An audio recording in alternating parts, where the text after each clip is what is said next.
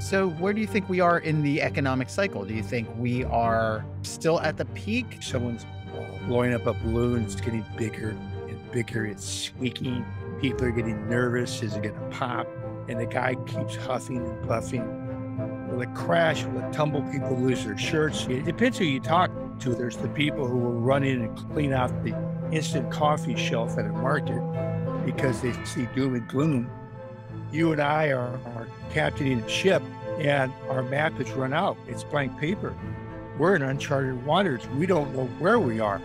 It may be 10 miles. There's a fabulous country or land. It may be 1,000 miles where we make it. So that's where I think we are.